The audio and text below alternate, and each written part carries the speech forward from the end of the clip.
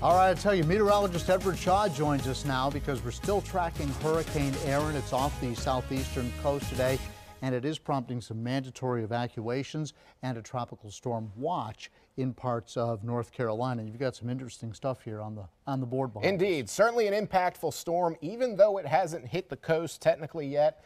But look at this satellite video from the Cooperative Institute for Research in the Atmosphere at Colorado State University, or CIRA CSU. It captured lightning strikes near the eye of the hurricane. And you can see it's really starting to get intense here, John, with the amount of lightning with this.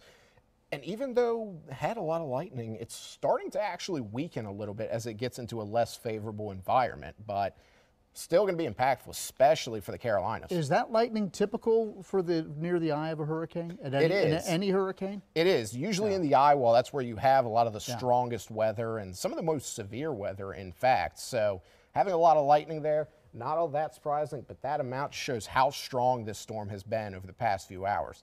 Let's take a look at how exactly the storm is going to play out here. As you can see right now, currently a Category 2 storm, expected to maintain Category 2 status here within the next few hours and the next few days as it comes past the mid-Atlantic.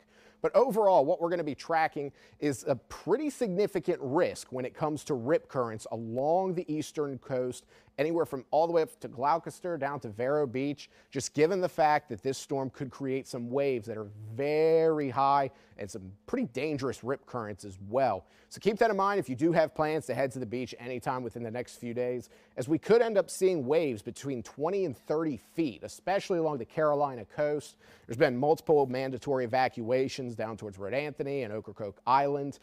Areas such as Rhode Anthony, well, it's where a lot of those houses have gone into the sea, so it's going to be interesting to watch what happens there with this storm.